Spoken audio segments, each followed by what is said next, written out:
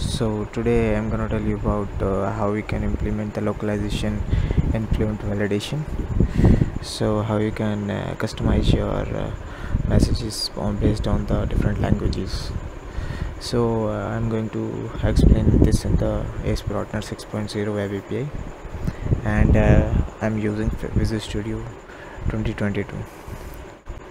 In my last video I already created a project for this Fluent Validation and demonstrate the way how we can implement the Fluent Validation in ASP.NET Core. So I'm not going to explain it again. The package we need for Fluent Validation is fluentvalidation.asp.NET Core. So before jump to the code, let me show you what is the output of this. What will be the outcome when we implement the localization in our Fluent Validation. So look, here is our Swagger, and I've created a endpoint with the post method, and here I have taken 4 fields: first name, last name, email, and age. So first name is empty. Let's empty all of this. Currently I have implemented the localization in first name only.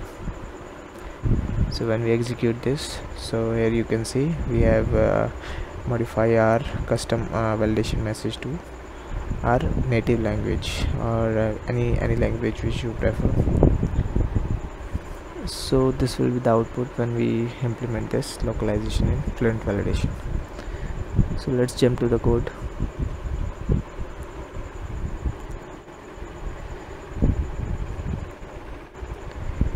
So let me give you a quick intro about what we did earlier in my last video. So I've created an endpoint with the student model.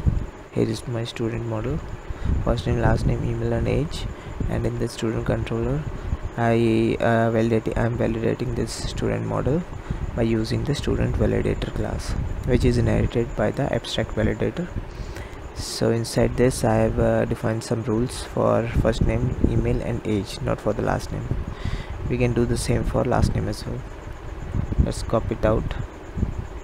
In my last video I have not defined this validator message. It could be anything. By default it is English, so it is not like this. Earlier it is like only like this only. So we have implemented the localization and modified our code to use the native language, whatever which you prefer to display the validation message. So let's do this for last name, and we are checking the not empty validator, and the message we are defining is our validation message.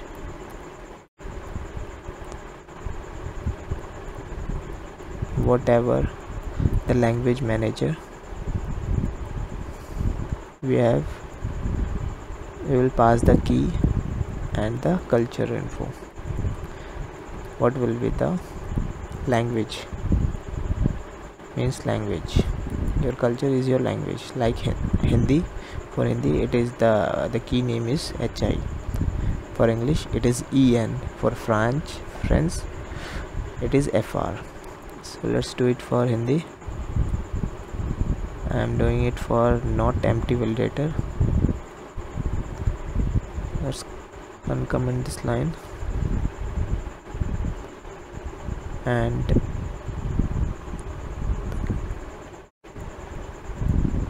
try to run this again. I have to do the hot reload.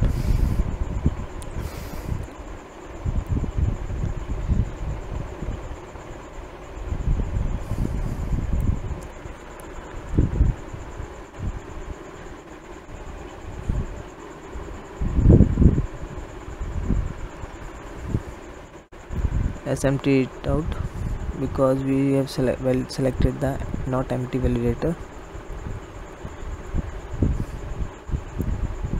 let's execute and see our message is updated for first name and last name.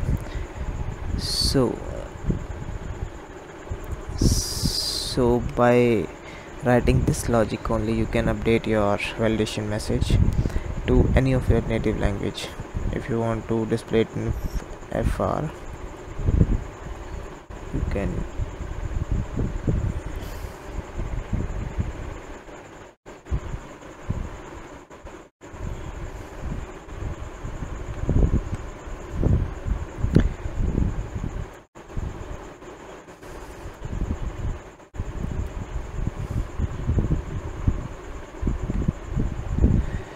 see the last name is updated to French validation. The message is updated to French language. So with this logic we can modify our error messages.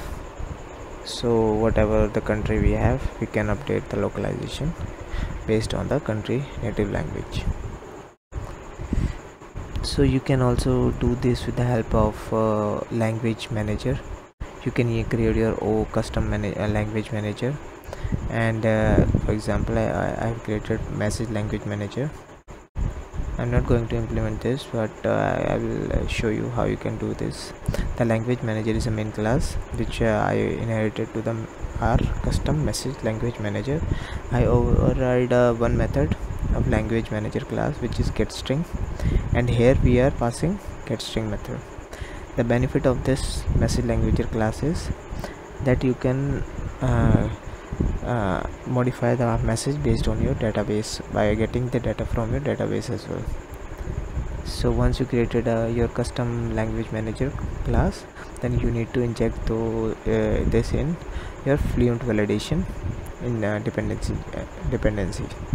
So here you have to do like this: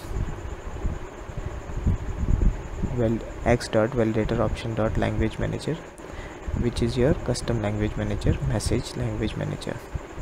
When you do this, then this method will call when your validator option.getString method run.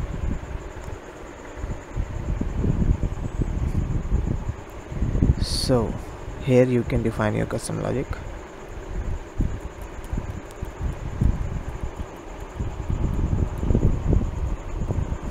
And display the message accordingly.